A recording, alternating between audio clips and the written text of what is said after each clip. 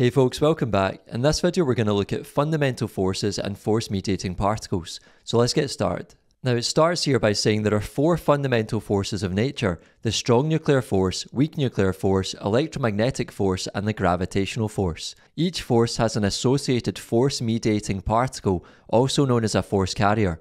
These particles are bosons, not fermions like the ones discussed up until now. So remember, fermions were matter particles like quarks and leptons, and remember hadrons like baryons and mesons were formed from quarks. But now we're discussing bosons here. And it says that when matter particles interact, they exchange a boson, and it is this exchange that leads to them experiencing a force. So let's look at each of the four fundamental forces of nature in turn, and we'll also look at their force carriers. So starting with the strong nuclear force, it says that in the atomic nucleus of every element other than hydrogen, there's more than one proton.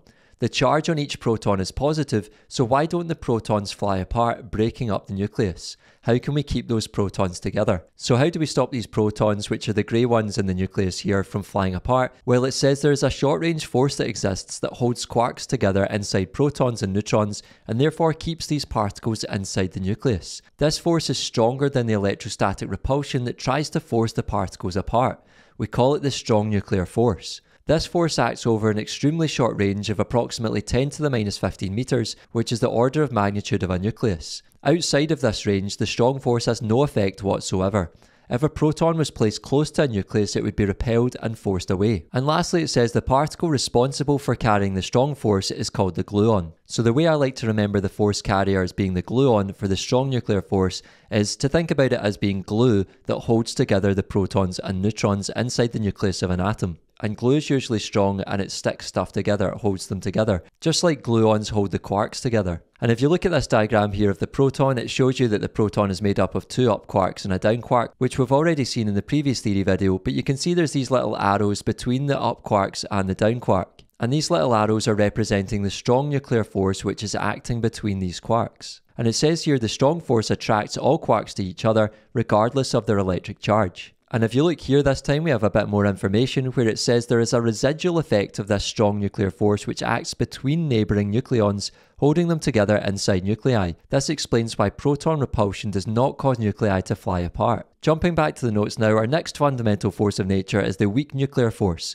and it says that the weak nuclear force is involved in radioactive beta decay. Despite its name, it is not actually the weakest of all the fundamental forces. We're going to see that that's the gravitational force. It is also an extremely short-range force, acting over distances less than approximately 10 to the minus 18 meters.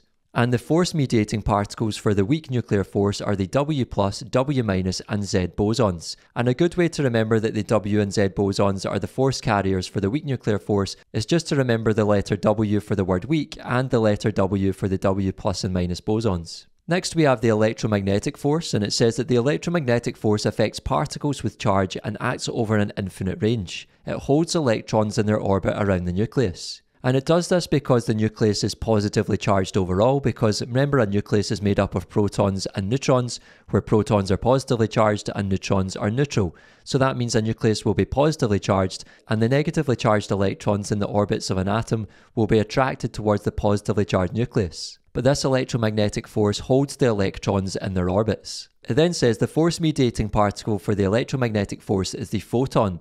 And a good way to remember that is to remember photons are particles of light, and light is a form of electromagnetic radiation. So we've got this word electromagnetic, so electromagnetic radiation is light and photons are particles of light, and that's for the electromagnetic force. And it says here that photons, these particles of light, have no mass or charge. Lastly, we have the gravitational force, and it says that the gravitational force is the force of attraction between objects with mass. This means it holds matter together in planets, stars, and galaxies. With an infinite range, we are most familiar with this type of force in everyday life, though it is by far the weakest force. And lastly, the force-mediating particle for the gravitational force is the graviton, but this is said to be a hypothetical particle as it has not yet been detected. So to summarise, we've got this table here which is really worth remembering. So we've got our fundamental forces here: strong nuclear, weak nuclear, electromagnetic and gravitational. We've then got their force-mediating particles, i.e. their force carriers. So we've got the gluons for the strong nuclear force, W+ and minus and Z bosons for the weak nuclear force, the photon for the electromagnetic force, and the graviton for the gravitational force. We then have their approximate range in meters. So for the strong nuclear force, we've got 10 to the minus 15 meters, 10 to the minus 18 meters for the weak nuclear force. We've then got infinite ranges for the electromagnetic and gravitational forces. We've then got relative strength of these forces where they're all compared to the strength of the strong nuclear force. So if we make the strength of the strong nuclear force the number 1, then we can see the next strongest is the electromagnetic force at only 10 to the minus 2 times that of the strong nuclear force. We've then got the weak nuclear force, which is a strength of 10 to the minus 6 times that of the strong nuclear force. And lastly, the gravitational force is 10 to the minus 39 times that of the strong nuclear force. So the gravitational force is by far the weakest there. And lastly, it's worth also remembering what each one is responsible for. So remember, the strong nuclear force is responsible for holding protons and neutrons together in the nucleus. We've also got the weak nuclear force, which is involved in beta decay. The electromagnetic force is responsible for holding electrons in atoms. And lastly, the gravitational force is responsible for holding matter together in planets, stars, and galaxies. So I definitely recommend remembering the properties of these 4 fundamental forces and their force carriers. So to conclude, we now have a more complete diagram of the particles in the standard model. So we're coming back to our diagram of the 3 generations of particles. So here we have our quarks and leptons. So that was generation 1, remember, generation 2 and generation 3. And now we've added on our 4 bosons as well. So in generation 1, we've got our up and down quarks, the electron, neutrino and electron. In generation 2, we've got the charm strange quarks and the muon, neutrino and the muon. And then in generation 3, we've got the top and bottom quarks and the tau neutrino and tau particles there. We've then got our bosons, i.e. our force carriers. So that's our photon, gluon, Z bosons and W plus and minus bosons. And you'll notice that the graviton is not included in this standard model diagram here. And that's because there is no evidence for its existence yet, so we can't put it in this complete diagram. That's all for this video, folks. Thanks for watching. If you made it to the end, I really appreciate it. Make sure to give the video a thumbs up, subscribe to the channel, and I'll see you in the next one. Take care.